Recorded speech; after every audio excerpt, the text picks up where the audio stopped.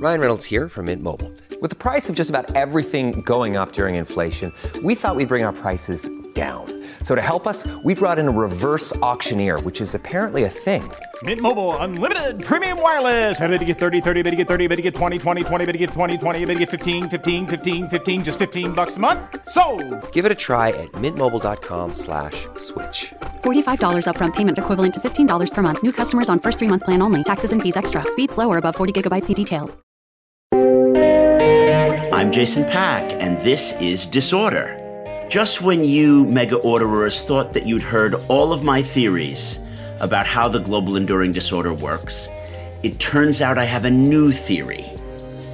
I postulate that we are operating under a novel form of what I shall call peak enduring disorder.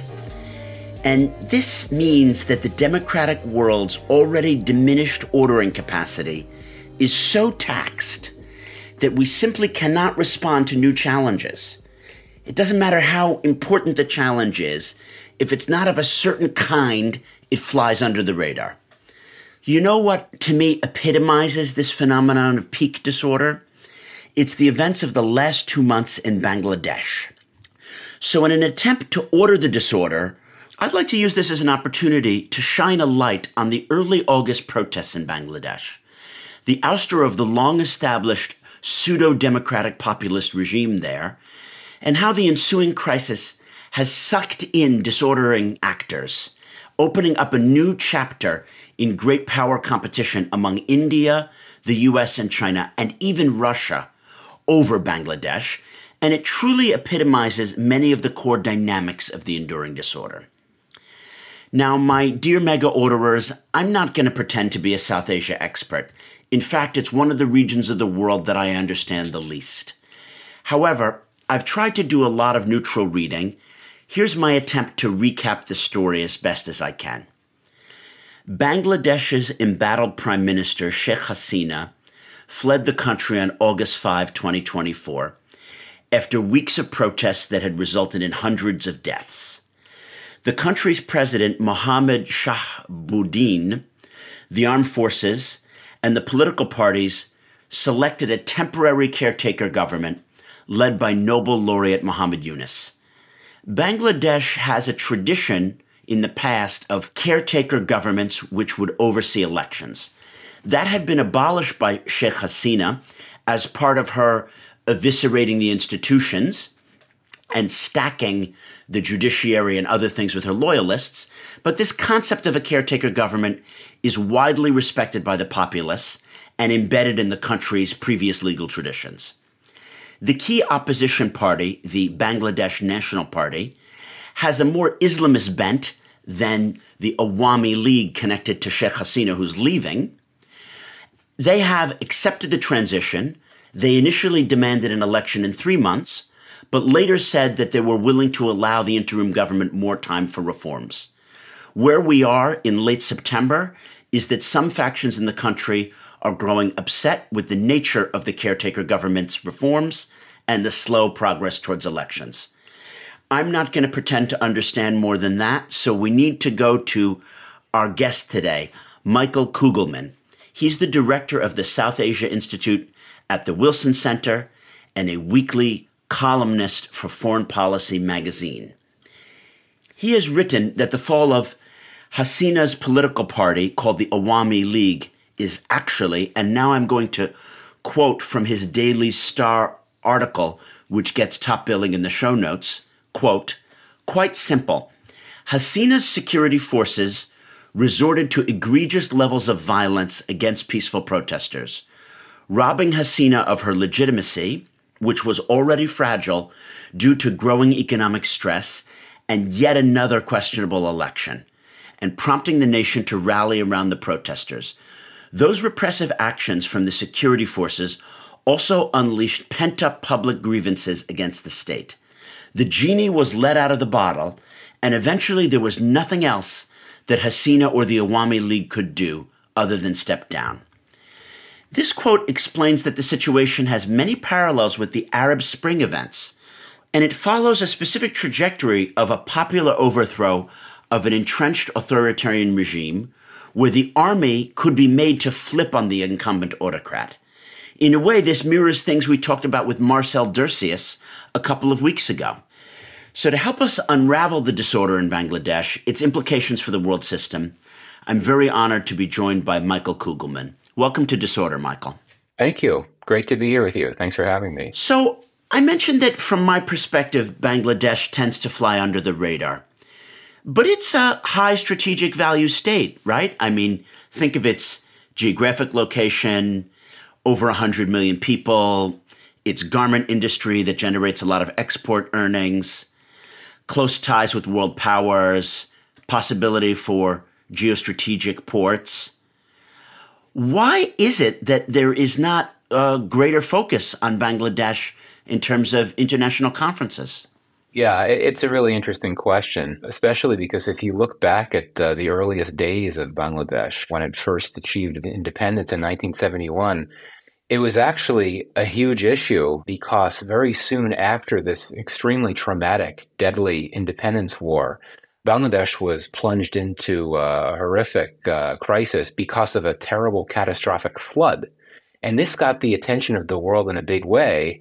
And in fact, you had some of the biggest musicians in the West, including George Harrison, Ravi Shankar, others, Bob Dylan, I believe, put on this huge concert.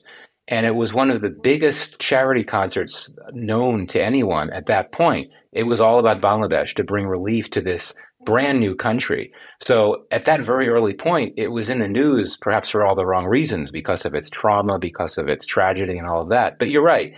Over the last few decades, if you look at how many media have covered Bangladesh, if you look at how Bangladesh has featured in policy debates, certainly in Washington and other capitals, not as much as you'd expect. And, media coverage, I would argue, on many levels, has really looked at Bangladesh through reductive lenses. When you have floods, when you have factory fires, then it's in the news, but otherwise not as much so.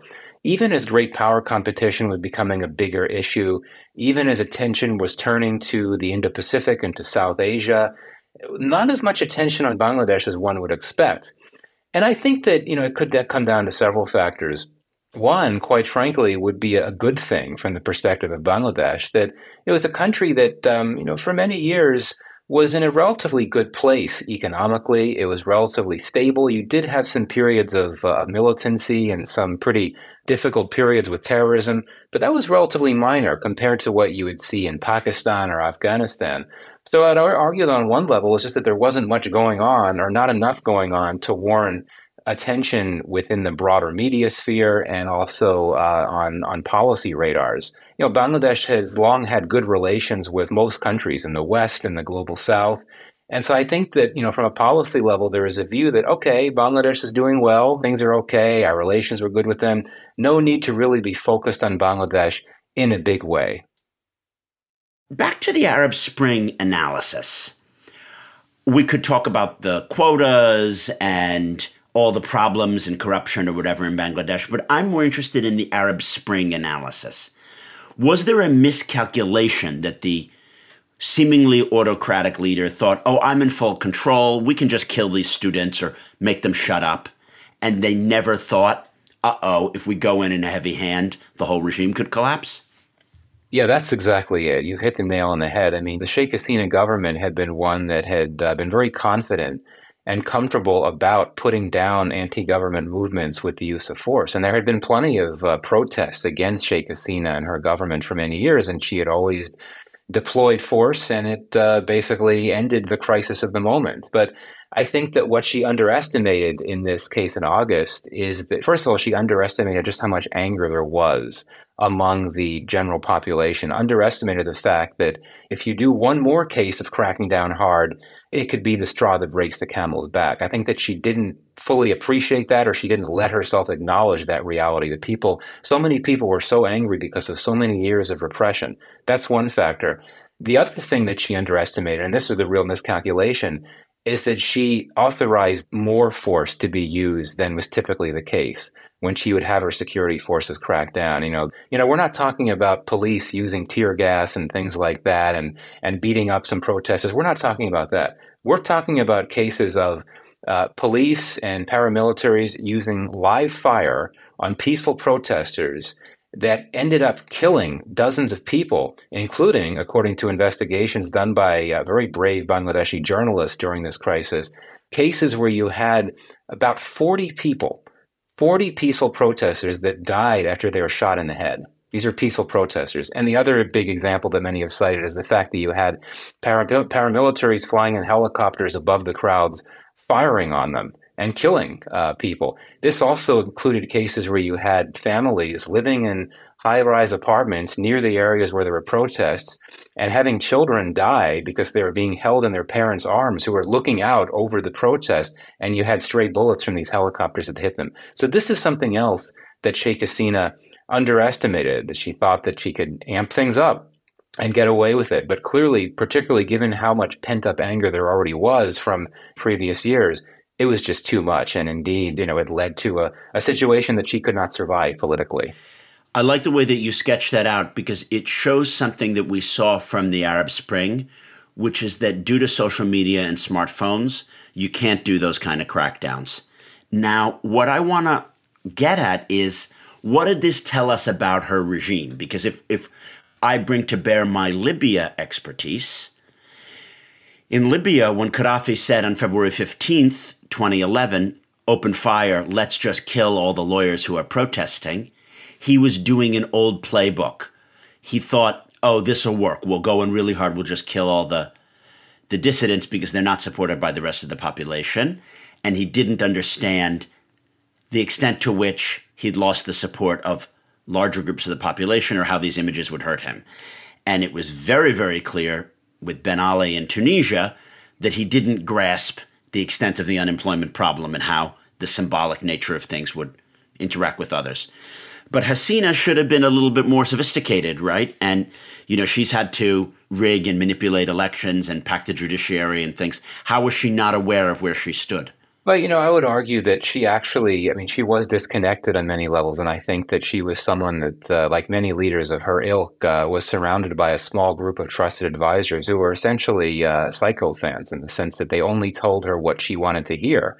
And so she may not have been aware of the full extent of the anger.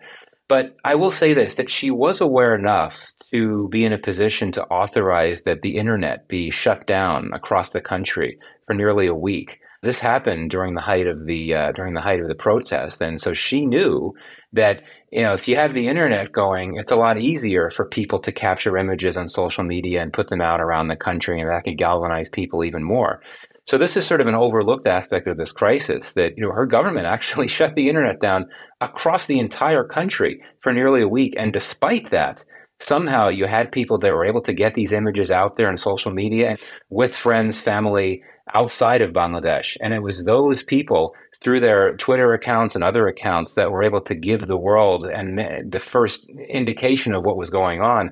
Only later, when the internet was restored, did many in Bangladesh get a sense as to the full extent of what was happening. But yeah, to your point, Sheikh Hasina did not resort to the type of rhetoric that Gaddafi did, as you described. But, she was still, I think, fearless in the sense that, early on in the crisis, she insulted the protesters. She described them as razakars, which essentially is a term referring to them as traitors. So she kept pouring more fuel into the fire again and again. And indeed, I think it comes down to the fact that she just didn't know the extent of what was happening on the ground because she wasn't, people that were close to her, and she didn't trust many people. People close to her didn't let her get a truer sense of what was actually happening.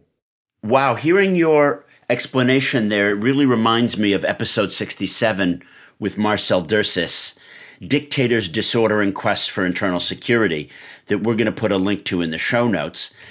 And one of the things that he said is that the more a leader centralizes power, the more she or he, and it is usually a he, which makes Sheikh Hasina a very interesting story, the more she was reliant on those few nodes to give her information, to support her, to give good suggestions. So because power was so centralized, those 20 advisors and 5 business families or whatever, she really needed their support and needed them to advise in the correct way. And if they were not providing that advice, or they were ready to flip-flop, or they counseled the wrong advice, then the tyrant or aspiring tyrant really is in a bad position. No? Oh, absolutely. And yet this is actually what contributed to her downfall as well, that very small inner circle let her down. And that's specifically because of the army chief. During the Sheikh Hasina era, or at least during the 15 consecutive years of her rule, the army had her back. She had the support of the army, but it turned on her in the end, in the sense that the army had been uncomfortable with her authorizing police, paramilitaries, student wings of her party to use such egregious levels of force. The army was actually not very present on the streets. It was not out there doing the dirty work. It was mostly other security forces that were doing that. And in the end, the army chief, who incidentally is a relative of Sheikh Hasina, he said to her that basically we're unwilling to abide by your orders to enforce this latest crackdown and curfew. We're just not comfortable with it. So essentially, that was his way of telling Sheikh Hasina that the army was no longer going to support her. And once that happened, she knew, and her family knew, that she could not stay in power anymore because she couldn't count on the army to protect her and her family. So the very next day after she had that conversation with the army chief, she decided to step down. It was actually her son. Many of her family members are based outside of Bangladesh. Her son, who's based in Northern Virginia, as I understand it, he was the one that said that it's time for her to leave, get on the helicopter, fly to India. But yeah, even her tiny inner circle really abandoned her. And if you look at how things played out after she left, many of her inner circle were arrested, jailed. Some of them were able to sneak out. But I think that even within that small inner circle, not many remaining supporters of her right now, because everyone just feels that they were abandoned by her. What really interests me about the situation in Bangladesh is the way that it's become a battleground for geopolitical competition. This is a state where the top external power is not the US or Russia or China, but in fact India. And India had been the protector of the previous Sheikh Hasina regime. And now it's unclear what is going to be the relationship of the new regime to India, China, Russia, the US. You could say that India has a new self-confidence that with Modi's consolidation of power, despite his weak electoral performance in the last election, he has made South Asia India's sphere of influence. He doesn't allow the US or the UK to tell India what to do anymore. So is it correct to say that before this crisis, India was trying to get a sphere of influence over other South Asian states like Bangladesh or Sri Lanka? Yeah, I do think that because of India's size and its population and its clout relative to other countries in South Asia, it has viewed itself as a natural leader and certainly a regional power. And that has lended itself to perceptions harbored by some of the smaller states of South Asia that India is trying to be a regional hegemon of sorts and a regional bully. And this has played out in very different ways. I mean, we all know the story about India's troubled relationship with Pakistan, but I think that the more vivid examples occur with other countries. So, for example, some years ago, India decided to impose a blockade on the delivery of goods into Nepal. And India never gave a clear reason why it was imposing that blockade, but it was something that was extremely troubling and upsetting for the Nepal government and for the Nepalese in general, just because of the economic implications. So there are these perceptions among many in the region that India has sought to impose its will and do things its own way and hope that others just follow along. But that aside, I mean, India does have and has long had significant levels of influence across South Asia. Though, as China has moved in, so to speak, over the last decade or so, through the vehicle of the Belt and Road Initiative, that has been very concerning for India. And it's sharpened this longstanding competition between India and China. And Bangladesh is indeed one of the places where this competition has played out. But yeah, to your question, I'm not sure I'd use the term sphere of influence, but I do think that India has been able to successfully develop presence and influence in many countries across the region. There's some countries like Bhutan and Nepal where for many years, India was really the sole external player, to the point that you had significant levels of dependencies. Maldives is another example. But again, this has changed in more recent years as China and to an extent Russia as well have become more active, which is something that has intensified this growing great power competition. Yeah, so if you look at it in this chessboard way, certainly the Trump administration and the Boris Johnson administration, they were okay with backing Modi in these external relationships so long as Modi was opposing China. In other words, you could imagine Trump or Brexit Britain being like, great, we'll just support however Modi wants to approach Bangladesh because then it won't fall into the Chinese lap. But where does this leave us now with Biden-Harris and with a different approach towards Modi? It's interesting that you're right, that the China factor has been a driving factor in this growing relationship between the U.S. and India, and many of the U.S.'s Western partners and partners across the board have strengthened their relations with India. And a big reason why is shared concerns about China. But, Bangladesh is a bit different in the sense that this is one place where the U.S. and India have not seen eye to eye, in the sense that the Modi government had long been very close to Sheikh Hasina and her party. They had really, quite frankly, seen Sheikh Hasina as the only viable political option from India's perspective, because of a view that was shared equally by Sheikh Hasina and Narendra Modi, that if Sheikh Hasina were to lose power, that vacuum would be replaced by entities that are hostile to India, particularly political parties that are sympathetic to Islamist causes and so on. For several years, you had a fair amount of pressure coming from the U.S. directed at Sheikh Hasina and her government to do more to strengthen democracy, to strengthen rights, and to ensure that there will be free and fair elections, whereas India thought that pressure was a terrible idea because it risked undercutting Sheikh Hasina. And this puts the U.S. and India in a bit of a tricky position now vis-a-vis Bangladesh, because the U.S. government has been very happy to commit to a partnership with Muhammad Yunus and his interim government. Yunus is someone that's very well known and well regarded, not just in the U.S., but across the world. Whereas India is very hesitant to engage with this new government in Bangladesh, and quite frankly, I think does not want to.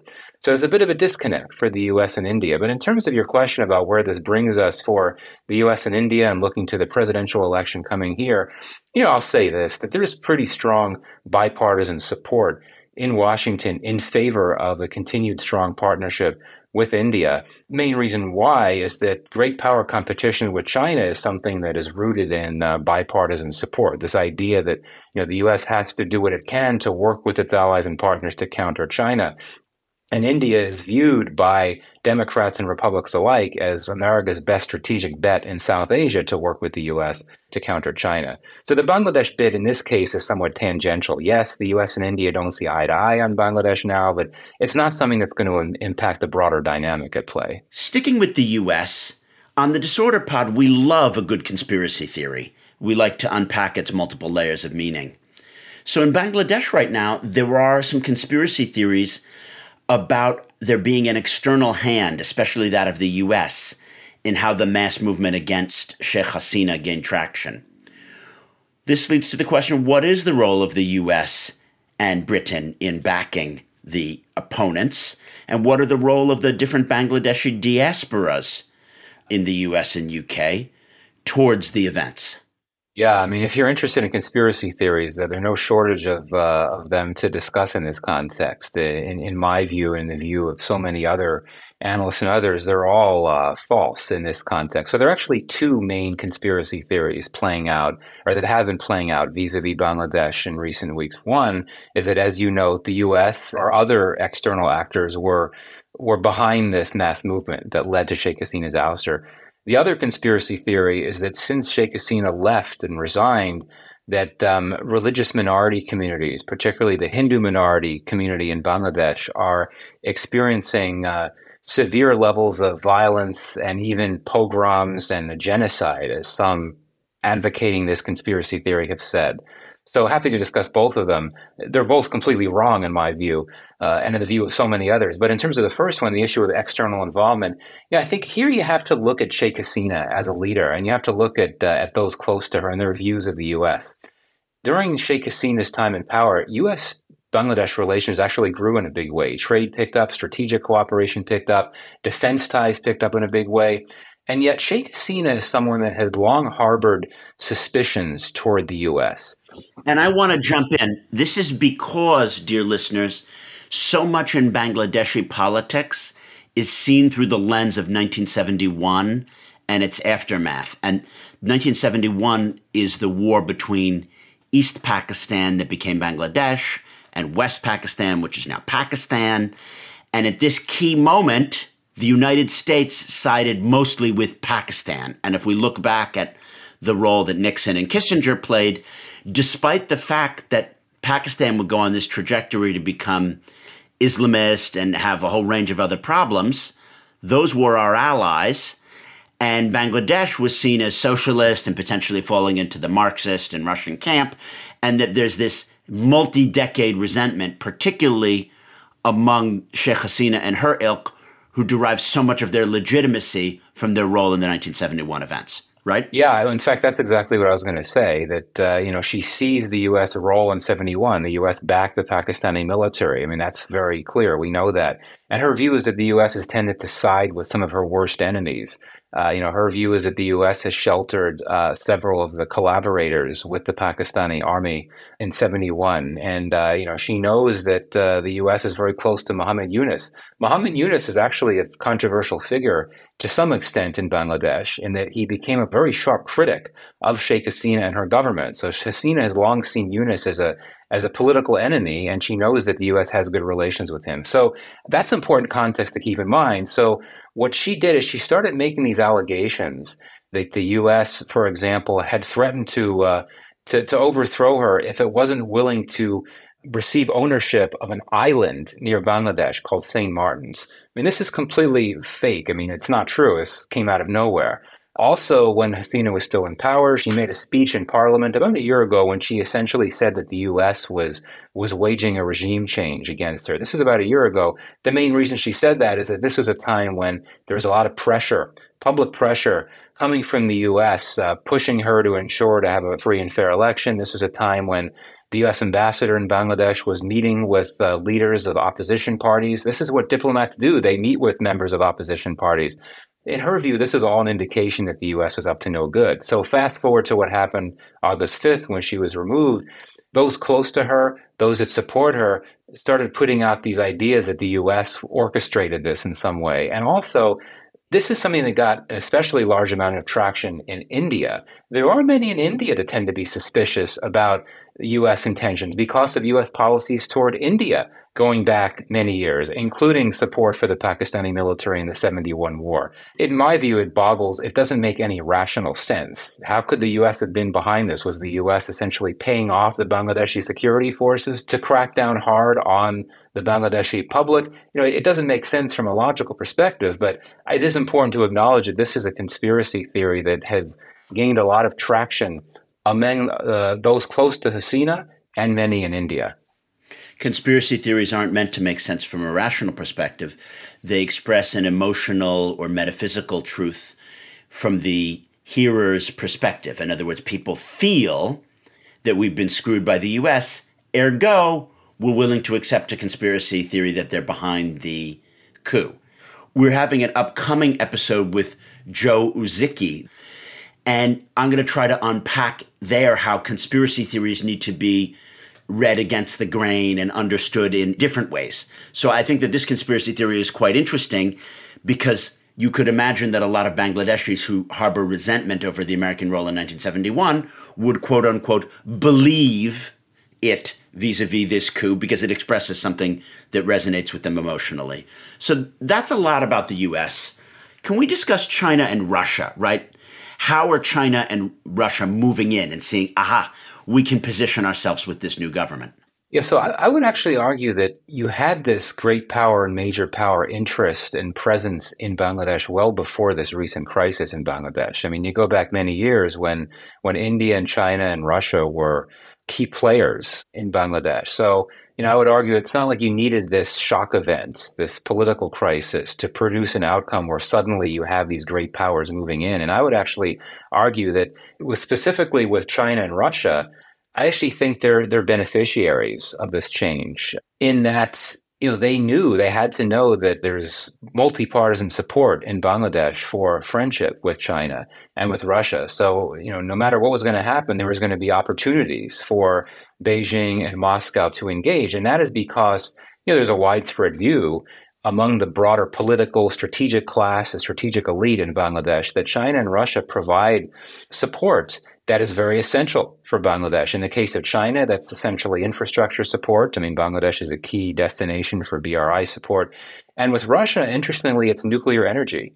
Russia has had this niche presence, so to speak, in Bangladesh for many years as a main external supplier of Bangladesh's nuclear energy. Bangladesh does not depend heavily on nuclear energy on the whole. It's much more dependent on natural gas and so on. But nuclear energy is a big deal. And so there was not going to be any indication that the new government in Bangladesh was going to tell Russia and China not to do business with Bangladesh anymore. But that said, I think that if you look at this more broadly, you have an interim government that is keen to engage with the world on the whole. It wants to manage relations with just about everyone. That's not a new policy. But I think with the Sheikh Hasina government, relations with India were so close and so special that I think that might have compelled the government back then to not go so far with China, for example, that you could risk upsetting India. But with this new interim government now, there's not as much of a concern about that. So, we've seen the U.S. state very enthusiastically is looking forward to working with the government. There was a senior U.S. government delegation in Dhaka some days ago where the main message was we're here to help. We want to help with your reforms process. We want to help with development assistance. There was a U.S. aid deal that was signed during that delegation visit. So the odd one out here is India, right? India is the one that's unsure about how to go about this because it feels so uncomfortable about the new political realities. And after the break, let's hear more about the Bangladeshi economy and its reliance on IMF loans.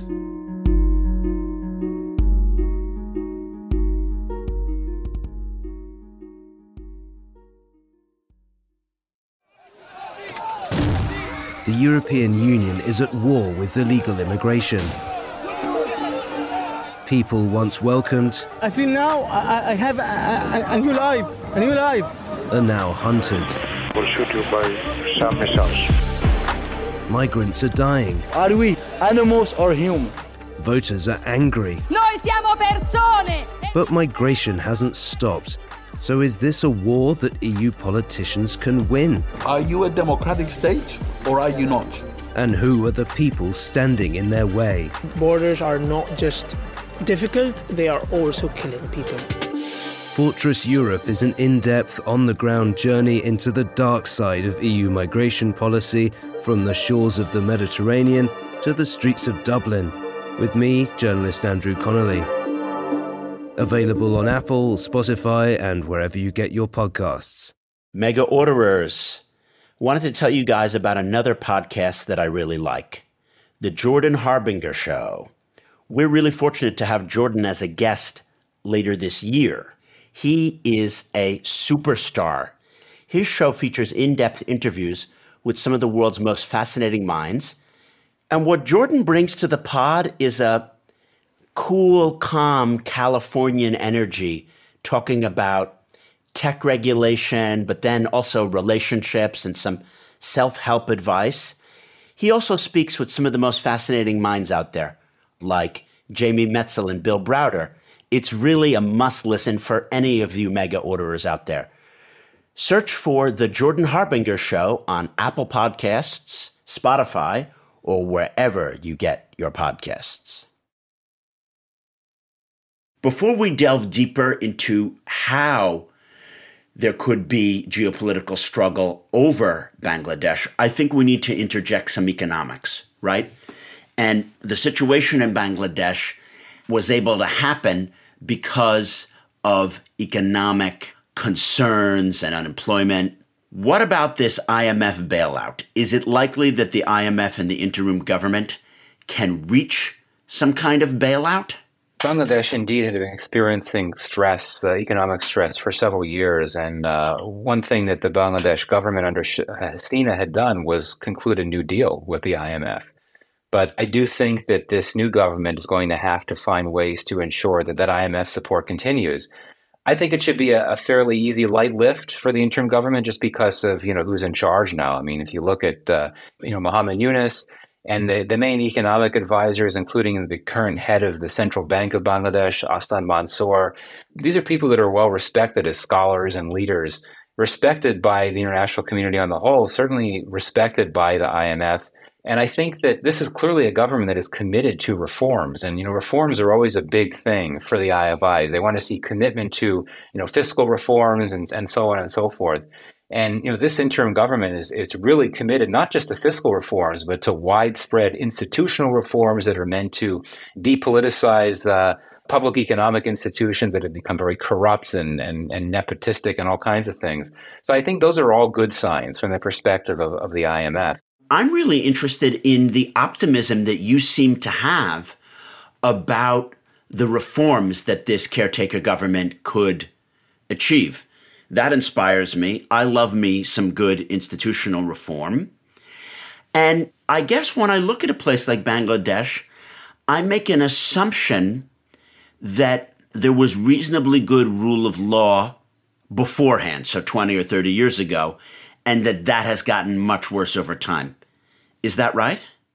Well, unfortunately, no. I mean, I think that one could argue that these issues have been in place for quite a few years. Though I do think that the institutional capacities have certainly gotten worse over the last 15 years. But, Bangladesh's history has alternated between the rule of Sheikh Hasina and her Awami League party, and then the other main political party, the Bangladesh Nationalist Party. And honestly, I think in all of those cases, institutions were politicized, they were corroded, they were not accountable. And then, of course, you also had the periods of military rule when civilian institutions were basically nothing. They were completely hollowed out. But I do think things got particularly bad over the last 15 years. Isn't there like a bit of a Turkey issue going on here whereby before, when there was a change of power, yes, different groups would use their time in government to consolidate their loyalists into the institutions, but at least because the groups shifted and the institutions were reasonably strong, there was some balance. But Sheikh Hasina has largely pulled an Erdogan, and she's just been in power for so long, she stacked all the institutions with her loyalists. So where does this leave Muhammad Yunus if he wants to shake things up? Is he making progress, or is this just really intractable? Because to get to the root of the problem, you're going to have to tear up the country's institutions. Yeah, this is a critical point. And so I would not say that I'm necessarily optimistic about the prospects of achieving these reforms. I'm optimistic that there is political will to pursue them. And indeed, they already have been pursued. There have been a number of commissions that have been established to oversee reforms in different sectors. And it seems like the priority is in the business sector and the banking, a lot of banking sector reforms that have been begun to this point. But yeah, I mean, this is going to be really difficult just because, you have a country where, the institutions have been so thoroughly politicized for so long, and that became so much of a more acute problem over the last 15 years. I certainly think there's a where do we start kind of dynamic at play here. And it seems that the interim government has decided that where we start is with commissions to have, well-respected people come together and discuss what to do. But there's always going to be vested interests, always. And even if one could argue that there's a lot of support, public support behind these reforms, and I really think there is, but there's always going to be holdouts. And one could argue that, the Awami League has really become a weakened force. It's not in a position to push back against what the interim government is trying to do. But bureaucracies can be very powerful and they can be very resistant. So I think that is going to make it very difficult for this interim government to make progress. And the other challenge, the related challenge for the government, for the interim government here, is that the public is going to be watching. The public is impatient. The public has been told that there will be elections once you have progress and success with the reforms. But the interim government is not an elected government. And if more time goes by and the economy is not getting better, I think that you could start getting more criticism from the public if there's not a lot of progress in these reforms that the interim government has promised.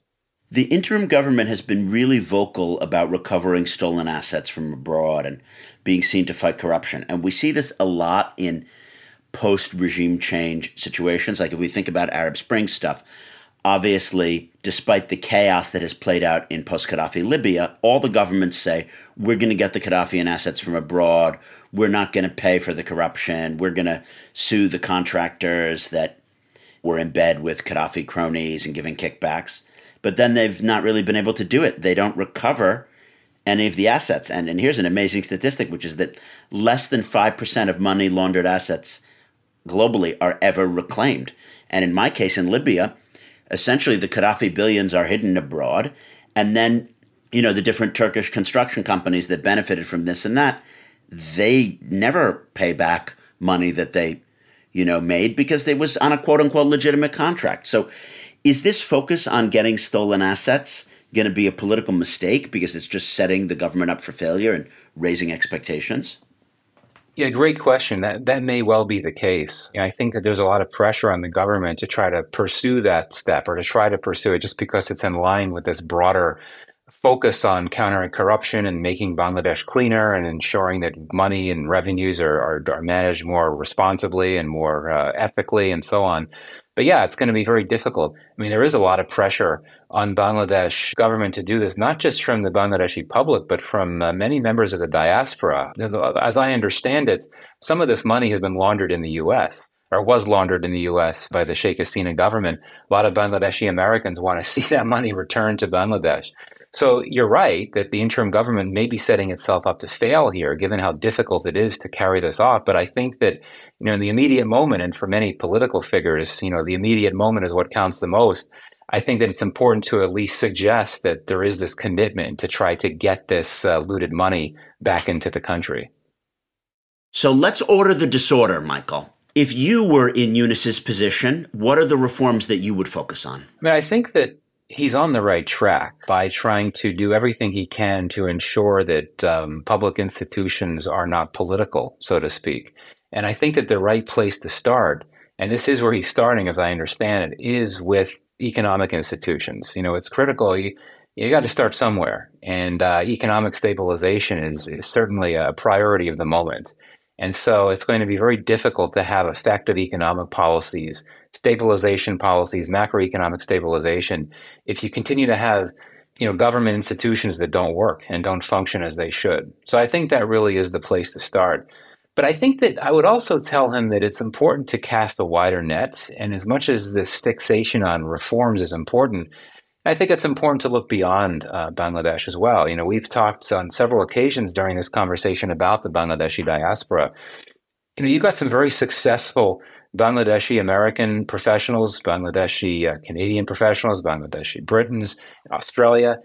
I think that you have people that could in some ways help bolster parts of the private sector in Bangladesh that are not really doing what they could just because you haven't had these long-term investments in growing out a private sector. And I can identify several specifically, IT, for example, ICT, pharmaceuticals, electronics, manufacturing beyond textiles. Essentially all the sectors that the South Asian diasporas are involved in New Jersey and in the UK. And right. This really connects to things that we heard from Armen Sarkisian, the former president of Armenia, which is that for any small nation, and Bangladesh is not small in population, but it's small in terms of its economic footprint on the global stage, it's going to need to draw on its diasporic networks because it can have the disordered world around it disorder it, or it can draw on the ways to benefit from that disorder, which is all of its skilled people and assets abroad, and use them to help order the disorder at home. Yeah, absolutely. And if you look at how Bangladesh's economic success story began, it's very interesting. People talk about, the RMG sector. People talk about Bangladesh's remarkable successes in ensuring you've got a large number of women in the labor economy. These are all true, but you actually have to go and look at remittances. There was actually, when you started having Bangladeshis abroad that were starting to send a lot of money back to Bangladesh, those helped create the conditions, the macroeconomic conditions for those other things that I mentioned. But what economists will note is that Bangladesh has been unable to transition from having the Bangladeshi diaspora be a key source of remittances to being a key source of FDI, of investment. That's what's missing. That's a great solution to order the disorder. Now, if we close just by speaking about some geopolitical risks. Am I inventing things when I worry about if Bangladesh becomes more Islamist in nature and that we could be seeing a security risk? Because the regime that went out of power was anti-Islamist and pro-minority and promoted a very moderate form of Islam. But now some of the opposition groups, although more moderate than Islamists elsewhere, they do have a political Islamist bent. Is this something that we should be concerned about? And how should Western governments plan ahead or coordinate about this? Yeah, this is a critical point. I'm glad you brought this up. I'm concerned. I definitely reject this notion that some, particularly in India, have advanced that Bangladesh could become the next Afghanistan. That's not going to happen. That's not how Bangladesh is. But it is true that some of the more hardline religious elements and Islamist political parties have been empowered by the changes in Bangladesh because they have been, for a long time, critics of Sheikh Hasina and her party, which sought to project themselves as a secularizing force in Bangladesh that could keep at bay these Islamist forces. And yet now we know that Jamaat Islami, which is a very large religious political party, which is not only present in Bangladesh, it's present in many countries across the Muslim world, including in the Middle East, as you know. It had been banned by the Hasina government. It had been banned from contesting elections. One of the first things the new government did was unban it. So it's very much on the scene. The other major political party, the Bangladesh Nationalist Party, is very close to the Jamaat Islami.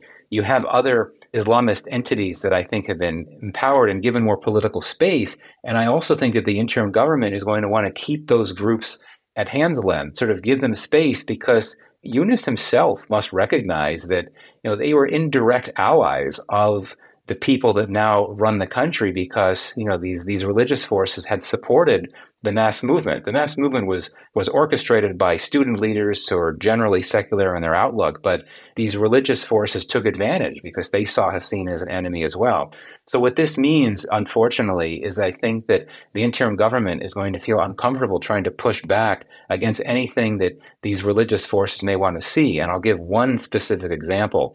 We heard in the Bangladeshi media that a top leader of a terrorist group in Bangladesh called Ansar-ul-Islam, formerly the Ansarullah Bangla team, a group inspired by Al-Qaeda and inspired by the writings of Anwar al-Awlaki, a top Al-Qaeda ideologue. This guy was released from a Bangladeshi prison. Charges were suddenly dropped against him. He had been in jail because his group had been behind the killings of several bloggers and others in Bangladesh several years ago. Why did this happen so suddenly? Why were the charges dropped so suddenly? I'm assuming that some of these hardline elements that have now become more influential pressure the government to release this guy. This guy, since he's been released, he hasn't gone quietly into the night. He's been saying all these terrible things about India and all these things. This is absolutely something to worry about from a law and order perspective, but also from a more broader stability perspective. And, we haven't heard the government say anything about the release of Rahmani, this terrorist leader that was released. I don't want to overstate this threat, but I do think that if we want to look about stability trajectories in Bangladesh moving forward, this is certainly something to keep an eye on. Of course, there is a small Islamist threat or a jihadi threat from less than 1% of the population. It is something to be aware of, but it's not the overarching geopolitical issue in Bangladesh. It makes me think that coordination among allied powers in dealing with Bangladesh, giving the support that is needed maybe to security services, that's going to be critical. I think the coordination of Western powers in having a unified approach towards Bangladesh is important, but we haven't really spoken about many examples where it's happening. So what can the West do as a bloc to help keep Bangladesh from falling into China's orbit? Can there be conferences? Can there be non-IMF loans? Do we need carrots and sticks? If you were ordering the disorder, how would you instruct the EU, US, and UK to work together in approaching Bangladesh? Yeah, there is an opportunity because, as we said at the very beginning of this conversation, for too long, not enough countries in the West paid enough attention to Bangladesh. But that's different now. It is in the spotlight, and on policy levels, a lot of Western capitals are thinking about it. Look, I think here one could pick up on what the U.S. has sought to do with its Indo-Pacific policy, which has a lot of support from its Western partners and its partners in Asia as well, and that is to try to provide opportunities, alternatives to Bangladesh that could be hopefully perceived by Bangladesh as better than or separate from what it might get from China. China has a comparative advantage when it comes to the delivery of infrastructure support, that type of thing. I don't really think that the West can hold a candle to that, quite frankly. But what else can the U.S. and its Western partners bring to Bangladesh that China does not or cannot or does not provide on the level of value that you could get from the West? And here you could talk about a variety of things: clean energy technologies, certain forms of soft infrastructure, whether you're talking about semiconductor cooperation, that type of thing. So I think it's about thinking, what can the West do differently or better than what China is doing? Easier said than done, for sure, right? I mean, the China is just much more present in Bangladesh in terms of, how much investments it has, its assets, and so on, compared to the U.S. and its Western partners. But I think it would be important to start there. Well, from your mouth to God's ears, the West has to think about what we can do better than China and then actually offer it. And I think that has to do with coordinating skills between the EU, UK, and US, and between our private sector and government sector, because there's tons of things in the tech industry and in education that we have to offer that Russia and China can't. We just probably haven't coordinated them and put them on one platter to help our allies. So I hope we do.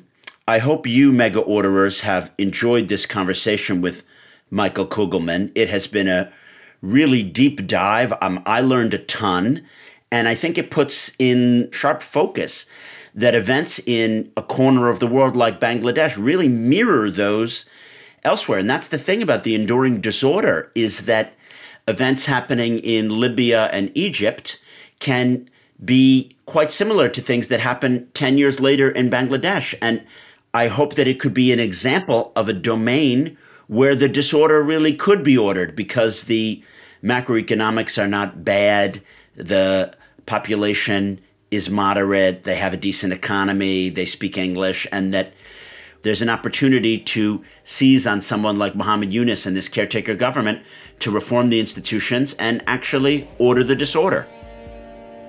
I hope you enjoyed this episode as much as we enjoyed producing it. If you did, please tap follow wherever you get your podcasts. And even more so than usually, because this is such a fascinating and complicated topic, we're going to have a long Substack. You can get that Substack by following the link in the show notes. And I'm going to have lots of articles about what happened on August 5th, why Sheikh Hasina stepped down. As always, our producer has been George McDonough, and our executive producer is Neil Fern.